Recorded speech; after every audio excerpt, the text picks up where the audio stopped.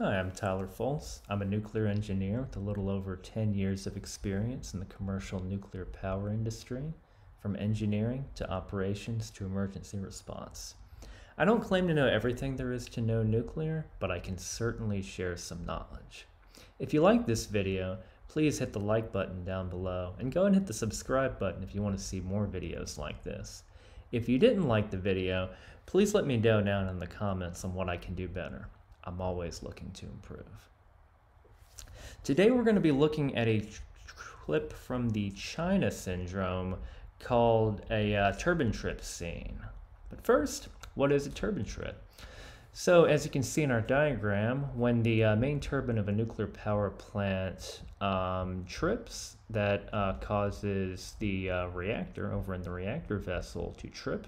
And what that means is the turbine is offline, and then all of the control rods in the reactor insert in a span of less than 2 seconds. It's quite remarkable. And the reactor safely shuts itself down. Let's see how they react in the China syndrome. Full load rejection turbine trip. Reactor scram. Okay, we're off the line. Disconnected from the grid. Ted, stabilize the reactor. He said stabilize the reactor. Really, the reactor is quite stabilized already, safely shut down with all the control rods fully inserting as you can see fit. Funny thing is, one of my jobs was actually Jack Lemon's job there as the shift supervisor. So before we go further, here's what I would do. And note that this is an abridged version. I don't claim to be copying a real procedure when I when I tell you what we would do.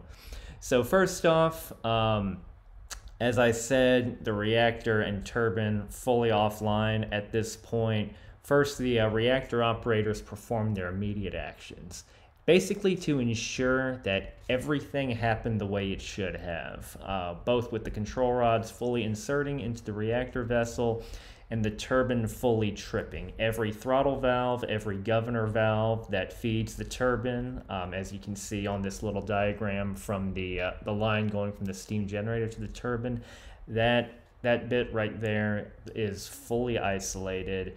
If not, they can make it so by closing further isolation valves to completely isolate the steam system.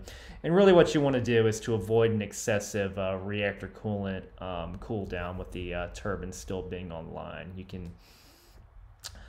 It's about just making sure the primary, by primary I mean reactor parameters, are stable.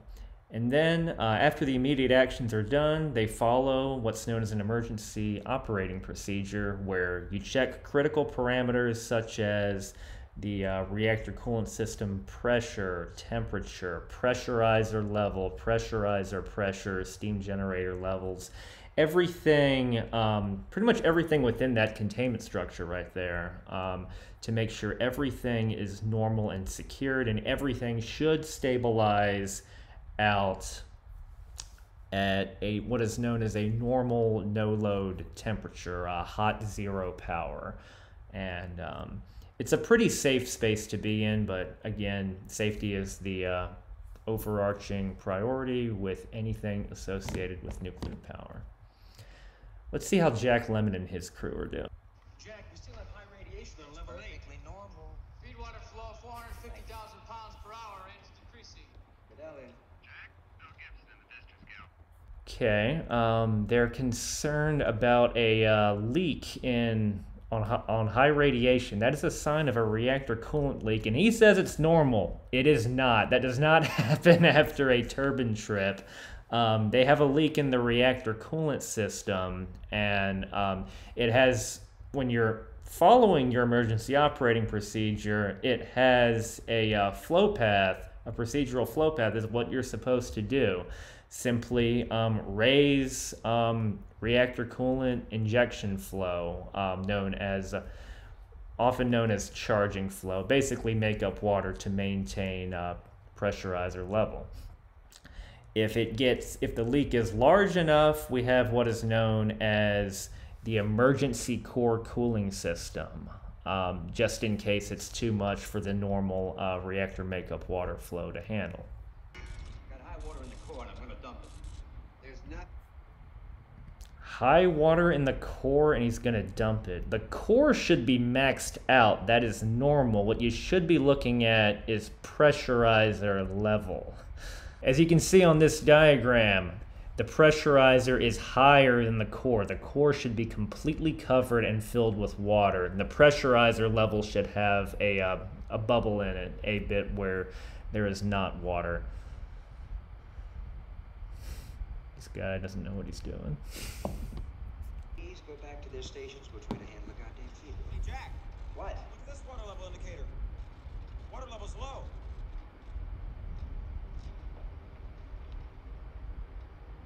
It says it's high. The whole one indicator reading high, one indicator reading low.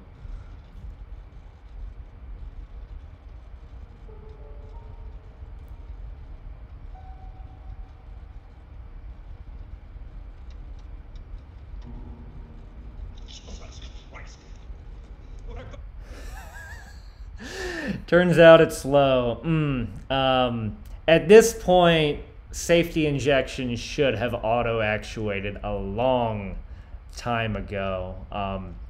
You're still on scale in the pressurizer when that happens. If not, the operators need to manually initiate safety injection. All it takes is one switch. Super easy.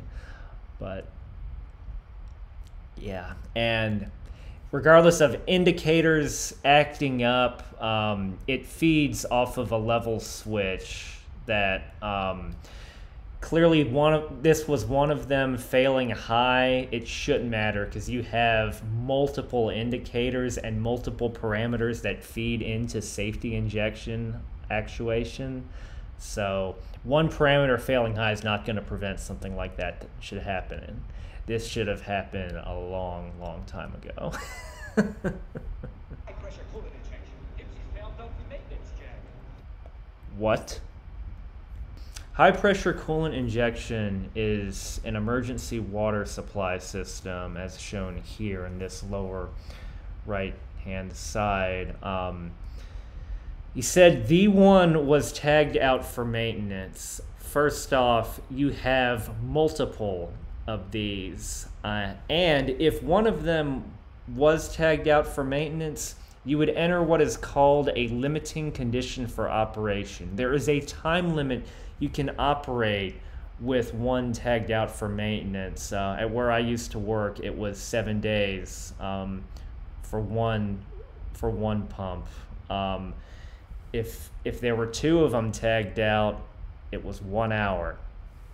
And this is out of 3.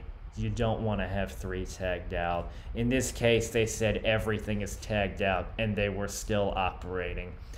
That sort of thing would get you in all kinds of trouble. Not to mention you have completely degraded some of your safety margin to even be like that. They should never have been in this scenario to begin with. One train or one pump, I say train. A train is a term used for one series of safety systems that one by itself can safely shut down the reactor. And like I said, where I used to work, we had 3 of them. And there is an agreement with what is known as our technical specifications, which is federal law, that you have to have them.